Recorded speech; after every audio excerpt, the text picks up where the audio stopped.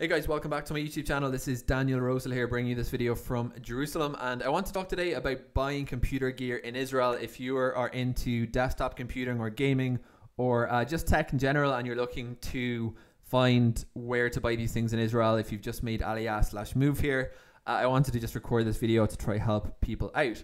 Okay, so without further ado, let's jump into the browser. Okay, so when it comes to bricks and mortar / retail stores in Israel, there's really two main names to be aware of. One of them is called KSP, the other one is called Ivory, and they tend to be really similar in terms of their inventory, in terms of their prices even. I don't know if it's an actual common parent company. They definitely share a supply chain.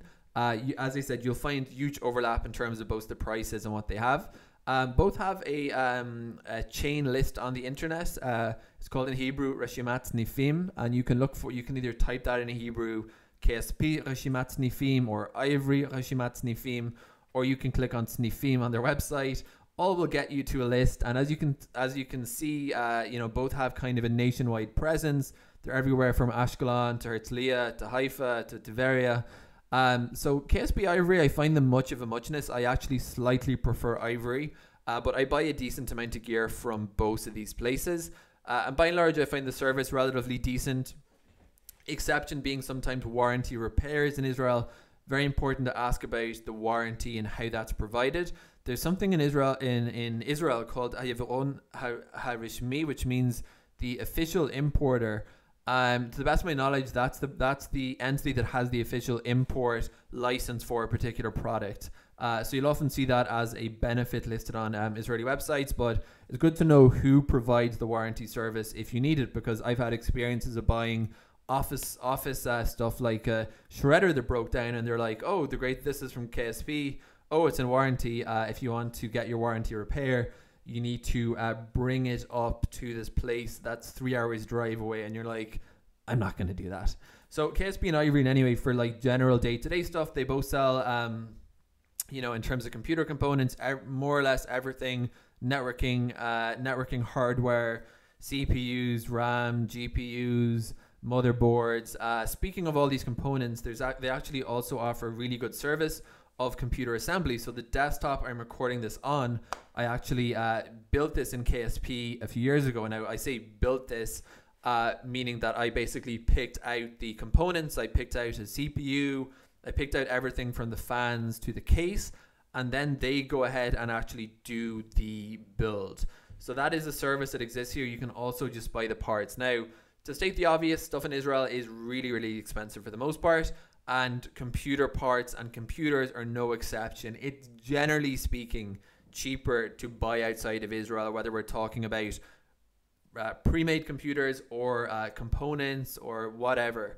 So that's something that you can just to bear in mind.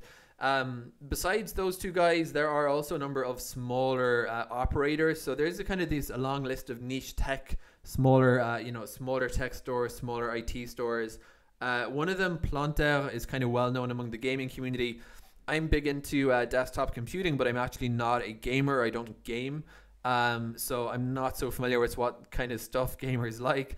I think mechanical keyboards, higher end GPUs are up there. Planter has a decent selection in this kind of world. They don't have a physical shop front, so it's a store where you buy online, and I believe you can pick it up, but I'm not sure. Check the website if you're interested.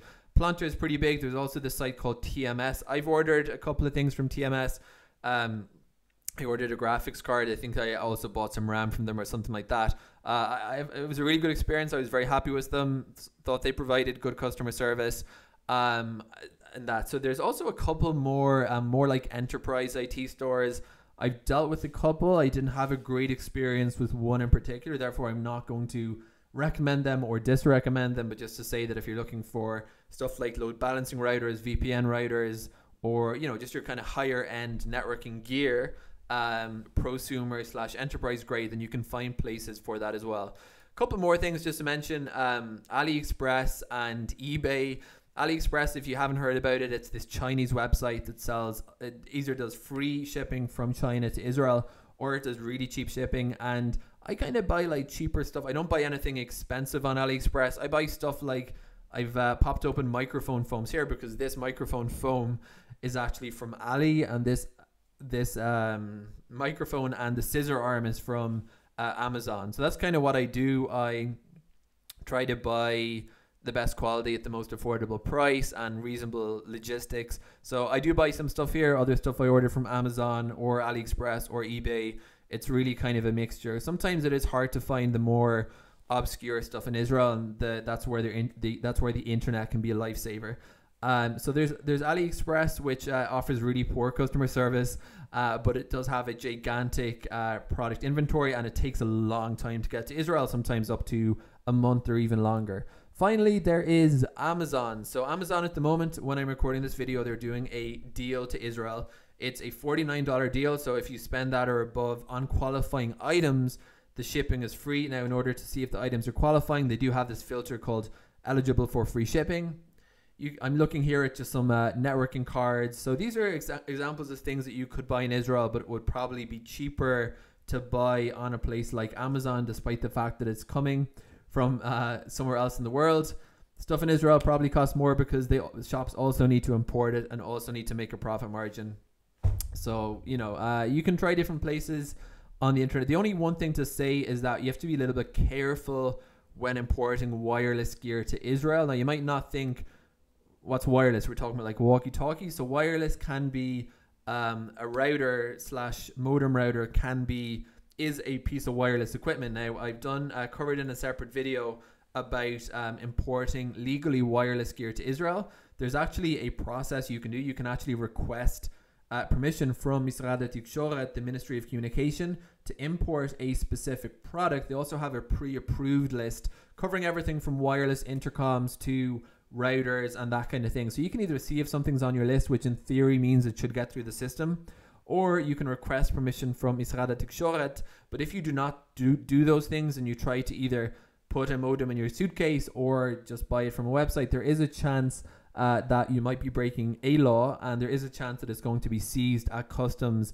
by Misrad HaTikshoret, and they're going to compound it because it lacks the necessary permission to get into Israel. If you don't believe me, I've both known people this has happened to, and I had a wireless intercom that has vanished into the Israeli bureaucratic black hole. So just a couple of heads up to be careful about before you're spending your money. Just make sure that it is something that can legally be imported to the country. Thank you guys for watching. If you're new to Israel, looking to buy computer components or whole computers, I hope this video was of help. And final thing, $75 or above in Israel does incur a VAT charge of 17%. So just bear that in mind. Amazon does have a import fee calculator feature built into it. Many websites do not, including like Newegg, I think. So just another thing to be aware of. Thank you guys for watching, and if you'd like to subscribe to get more videos, I do publish ones about living in Israel from time to time. Thank you very much for watching.